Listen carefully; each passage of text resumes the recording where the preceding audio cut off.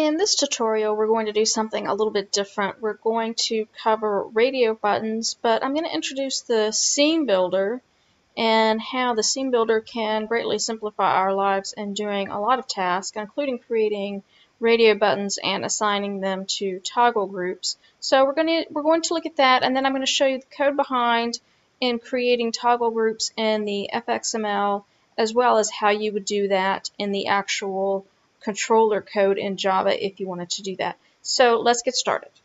Okay, so what we're starting with today is a blank user interface that we have a VBox set up in here. And today I'm going to show you the scene builder that is made by Gluon. If you are still using the Oracle NetBeans integrated scene builder, I highly recommend you go ahead and upgrade to the Gluon product. If you have trouble figuring out how to do that and get it hooked up to your IDEs, we do have another tutorial walking you through that process. But this is what we have today, and what I'm going to show you how to do is how to just create some radio buttons and hook them up to a toggle group so that they will behave as radio buttons should, which is when you select one, the others will be deselected. And you can see this is what's happening here right now is part of why I like to go ahead and do a lot of things in the FXML behind, because getting everything just selected just 100% correctly here in Scenebuilder is sometimes frustrating.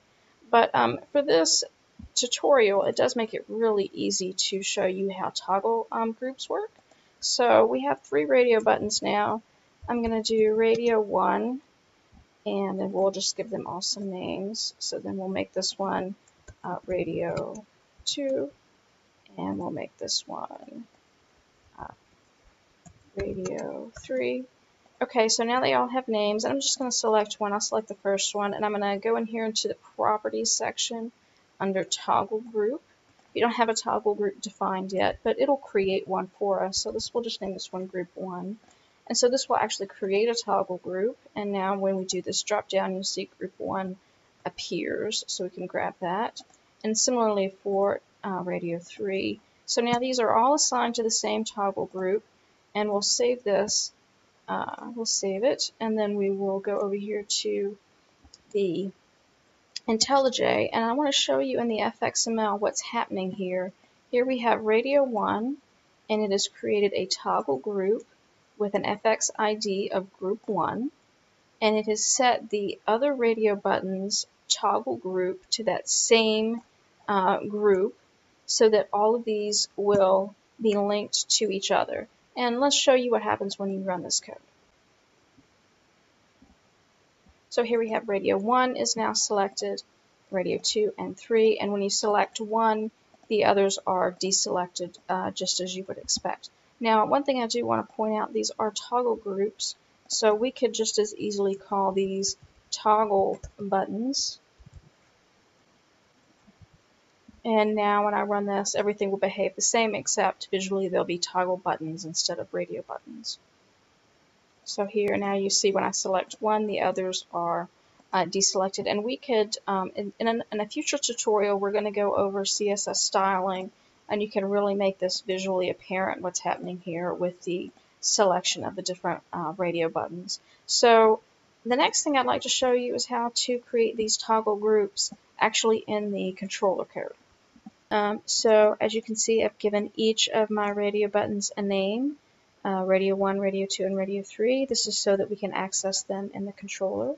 And I'm sure you guys who have been with me for a while know what's coming up next.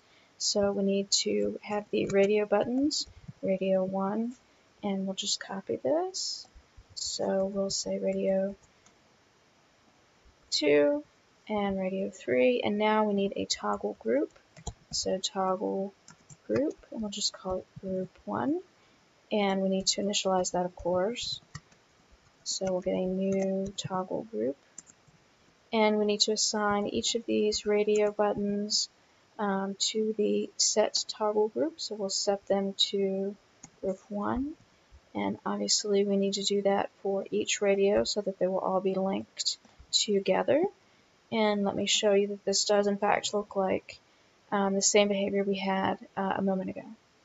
So here we have our radio buttons again, and this time we've assigned the toggle grouping in the controller code. So it's really up to you how you want to do it, but that is how you will work with radio buttons and toggle groups.